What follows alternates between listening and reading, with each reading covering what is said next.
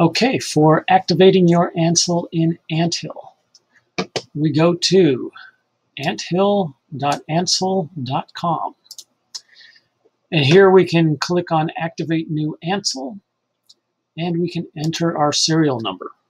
Now our serial number has this format here: 4 digits, 1 digit, 4 digits, 4 digits, 1 digit, separated by dashes.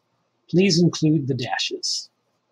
All right, the root password. This is the password that came with your Antsle, or actually it's the current root password that is on your Antsle.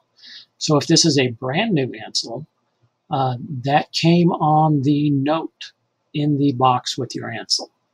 If you've had your Antsle for a little while and you've already changed this password, you would use that password.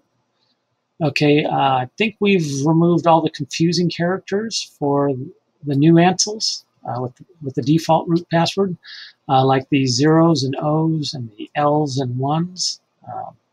So that should remove some confusion. If we have an incorrect serial number or root password, we can get an error message that says can't find your Antsle. So we want to make sure we get both of those right. And again, don't forget the dashes in the serial number. All right, thanks.